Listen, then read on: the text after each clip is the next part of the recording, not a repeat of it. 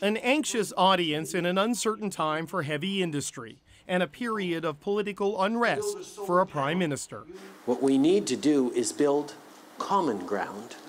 But common ground has been in short supply when it comes to climate and the economy.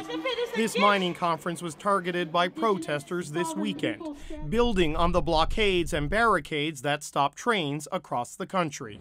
All of it fueling a climate of uncertainty that a week ago led to the shelving of Alberta's Tech Frontier oil sands mine. I don't know why the government of Canada has been unable to get its act together on these issues.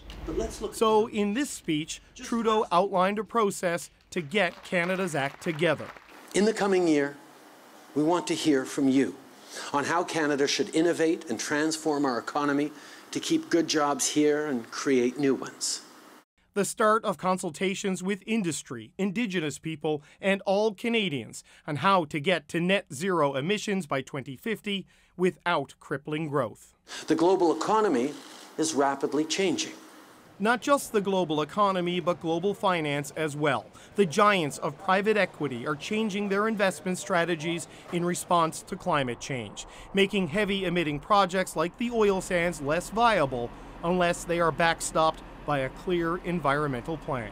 And for a country like Canada, where the national economy was built on the natural resources sector, there's a big transformation ahead.